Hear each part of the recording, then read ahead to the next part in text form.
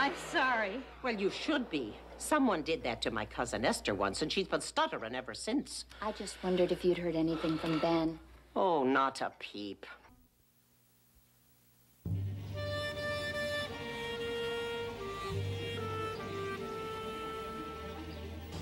Now, you see, what you gotta know is that works on all kinds of carpets.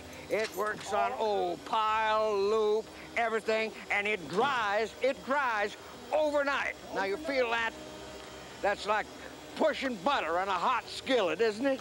Now, a baby could operate that thing, but let me show you something else. You see that can of sawdust over there? Pick it up and dump it on the floor. Just dump it right on the floor, everywhere on the floor. That's it, that's it. Now, get it on there good now. Now, you step on it. Now, grind it down good. Good, good, good. Now, that's perfect. Okay, okay.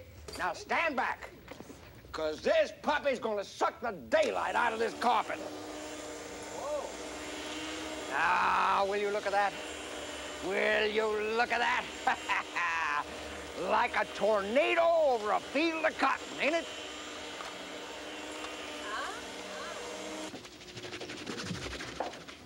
I don't mean to be a tattletale, but Russ is grinding sawdust into the living room carpet.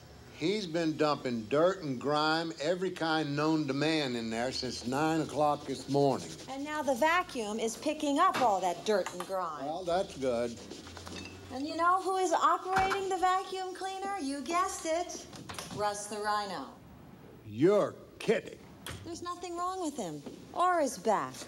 He forgot himself. He had to be one with the vacuum cleaner.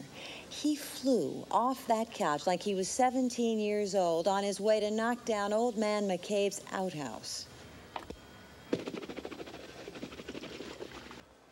Well, have a nice night. I'll try.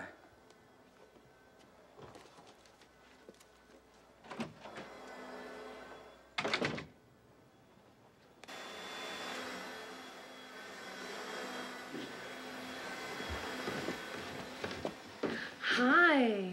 Don't you ever go home? It's late. No, I like to do my own research. That way, when I go into court, it's right here. I'm Linda Maxwell. Oh, Cliff Lewis.